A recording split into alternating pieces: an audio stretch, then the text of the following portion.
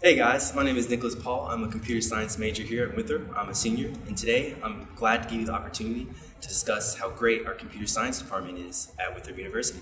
So the faculty at Winthrop are great. Many of my computer science professors have become my mentors, and they're constantly pushing me to apply what I learned inside the classroom, outside the classroom. And at first, I was really hesitant to apply for internships and research experiences, but my professors constantly pushed me to strive for more. And eventually I got accepted to both a research experience opportunity and an internship. For the internship I accepted, it was great because I got to apply what I learned in class and also grow as a programmer.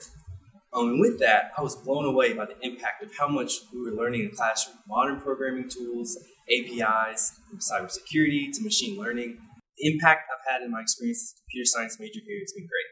And it really made me feel proud to be with me.